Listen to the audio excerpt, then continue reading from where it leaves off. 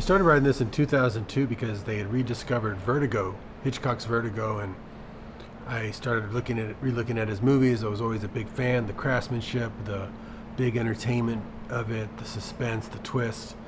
And I thought, I'd love to do a movie in that style. They were the first movies that ever inspired me to even think about filmmaking. So I started thinking about which great titles he had: Vertigo, Spellbound, Psycho. I thought, what name like that, like a one title name, hadn't he done that would be it? And then right then the name Hypnotic came into my head. And I thought, Hypnotic, that's a great title, but what does it mean? And then within like 10 minutes I came up with the basics of the story. Someone who's super uncatchable. A villain that you could meet them and you forget you even met them. They take your bank account, they take anything they want from you, walk away, and you don't even know you met them. So I thought that would be the ultimate person.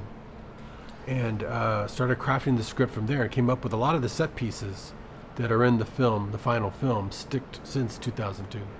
The script evolved over time, but a lot of the main set pieces and hooks where the audience never knows what's real is what's fun about a movie like this. What's fun about it is almost like one of those wrong man movies of the Hitchcock genre, which I did even in El Mariachi. It's just a great way to introduce an audience to something new. So Ben Affleck plays Rourke.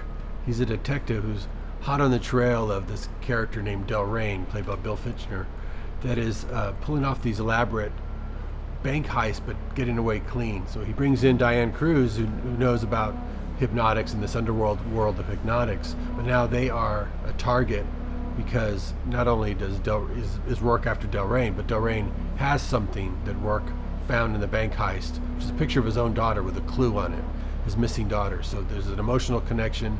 Rourke trying to find his missing daughter. He thinks Delrain is the secret, and it's a chase. It's a mutual chase through the end. One thing that always elevated Hitchcock's movies was his casting. He always had people like Cary Grant, or Jimmy Stewart, or Grace Kelly, Ingrid Bergman, and really wanted to cast this up and get real superstars. And Ben Affleck plays Rourke and brings that sort of Hitchcock mystique to this role. He is the father looking for his daughter. He is the relentless cop. And he's got such star quality and presence that I really felt like I was filming a Hitchcock film. Like I got one of those classic movie stars. He's of the right age and just came in lean, mean, and ready to rock. And he is awesome. He's really fun in this role.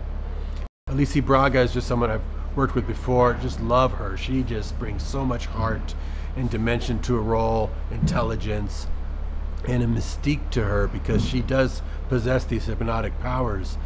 When she explains it to you, and there's a lot of explaining she has to do not only to Rourke but to the audience, you believe everything she says because she's so good at making it feel very real and genuine and heartfelt. And that's what these movies need, is that extra dimension of the human heart, and she brings it. And Bill Fichtner, William Fichtner, I could not imagine someone better to play this character.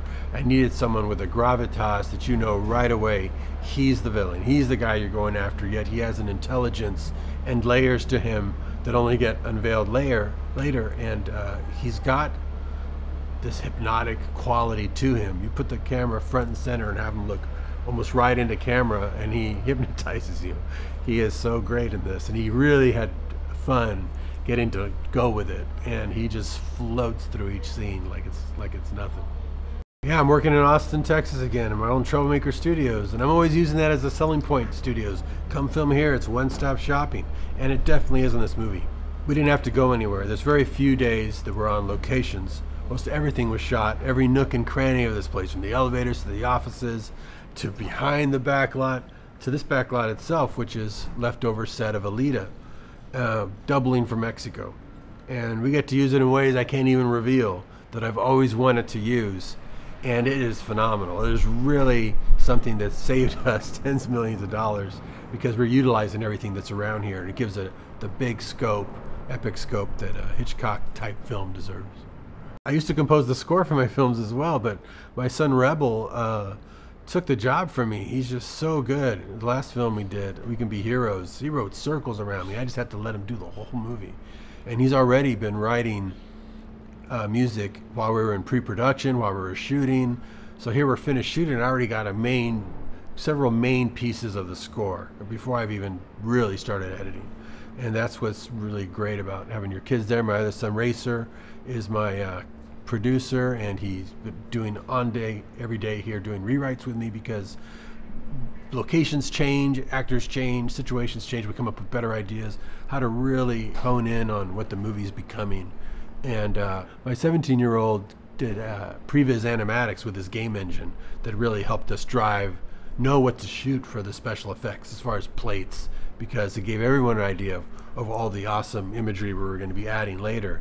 And he created all that in his game engine for me, and it was just stellar. That was one of the main things I was excited about, was we were making a movie for the big screen, you know, with a release pattern that was going to be designed for theatrical, and for being something that would draw repeat business. You want to make a movie that will have people come to the theater again and again because it surprises them and they want to bring others, and it's a communal experience because the surprises and the shocks come fast and furious. So it's a real audience picture, like a Hitchcock film. Even if you see it at a revival theater, plays amazing to an audience even today. And I wanted this to have that. So seeing it on the big screen, the imagery is huge. That's why I shot it 235. It was my first widescreen movie. I'd never really done a film widescreen. This is the first one. I really wanted to feel big. Hypnotic has always been my favorite story, original story. Since I started writing it, it just captured my imagination, fueled tons of ideas. You could create a whole series, you know, of movies or TV series with this kind of concept. It's a big concept because it does what we're trying to do as filmmakers. You know, you bring an audience into a dark room and you try to hypnotize them. You try to make them believe that what they are seeing is absolutely real, at least real enough to become emotionally invested. You're creating a hypnotic construct around them, using images, sound, music, to make them feel and believe a certain way. And that's what the film is about. That's what happens to the characters, and they can't tell what's real and what's not after a while. And that constant playing with the characters is what we do as filmmakers with the audience. And you see the relationship really well, and it's why we love movies. It's why we love, you know, visual storytelling. And this takes that and goes all the way with it, slams on the gas. Ladies and gentlemen, you're watching Hey You Guys! Hey, you guys! Hey, you guys! Hey, that's what they all say. Hey, you guys! Hey, you guys!